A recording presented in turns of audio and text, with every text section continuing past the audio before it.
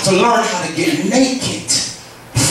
Yes. He got in the presence of the king. He said, I'm not even going to stunt. Translation for you old folk, that means I ain't going to play God like he crazy. Amen, amen. He says, I'm not going to do this. I'm going to just be honest and say, God, here's the problem. And there is a space in God that allows you to be naked. I know around people, you got to always dress it up. And Lord knows in church, you got to always say you're blessed whenever people ask you how you're doing. Because church folk ain't ready for real folk. You know, we ain't ready for somebody to start our praise and worship, come into the choir. Come on, Mr. Walsh, hit me with that march in from the back music. You got to march in.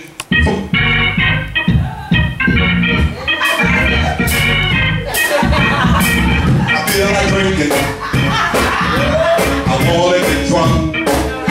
I feel like drinking.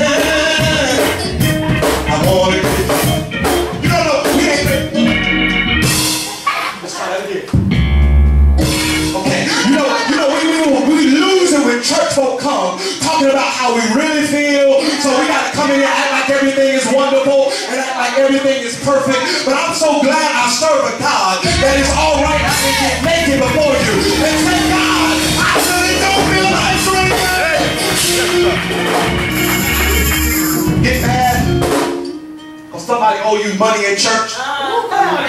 You jump up in testimony meeting, write a song about it. Here's a little song over there. Surely that'll pay me all my money before I turn it out. Surely that'll pay me all my money before I turn it out. If you try to run, help won't get far. I bust the windows out of her car. Surely that'll pay me back my money before I turn it out. Here's the crowd. Baby, surely.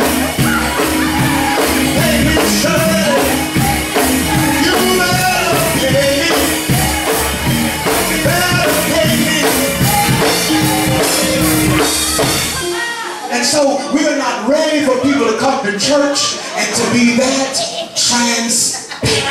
But in the presence of God, you can come bare because Psalms 51:17 says, the sacrifices of God are a broken spirit, a broken and contrite heart. He will not despise.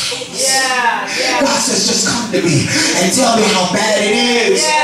And so Nehemiah looked at the king and said, King, I'm bothered because where they buried my people is now lying in waste. And I need to go